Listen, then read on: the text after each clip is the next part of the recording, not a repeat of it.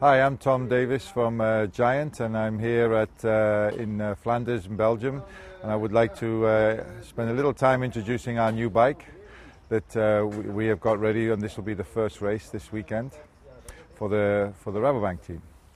The bike I have here is the new bike called the Defy Advanced SL.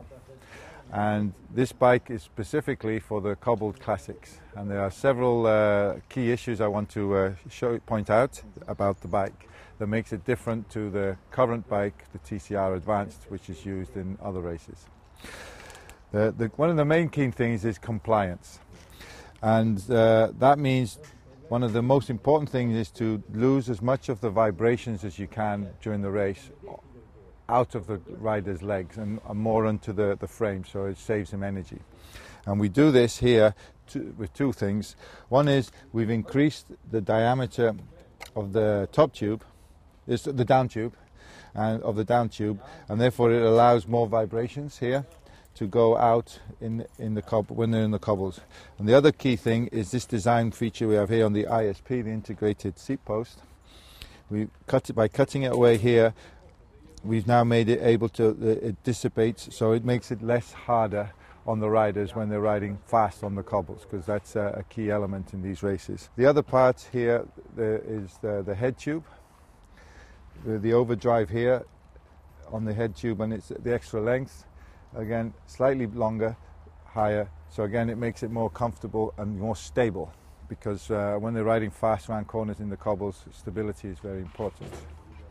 And the other feature is the rear stays here is longer.